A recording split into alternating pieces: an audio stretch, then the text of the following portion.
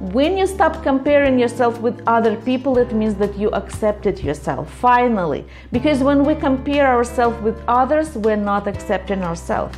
So when you see someone who has a better car, better career, better job, better house, better girlfriend, better husband, do you feel terrible? Do you feel bad about yourself that you don't have it? Or you feel like, I really want it too.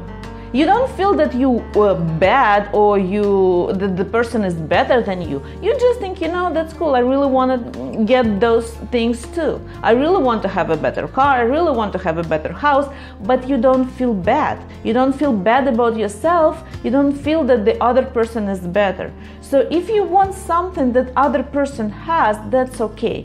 But if you feel terrible, if you feel that the other person is better because he's skinnier, taller, smarter, then you're still comparing yourself. You did not accept yourself.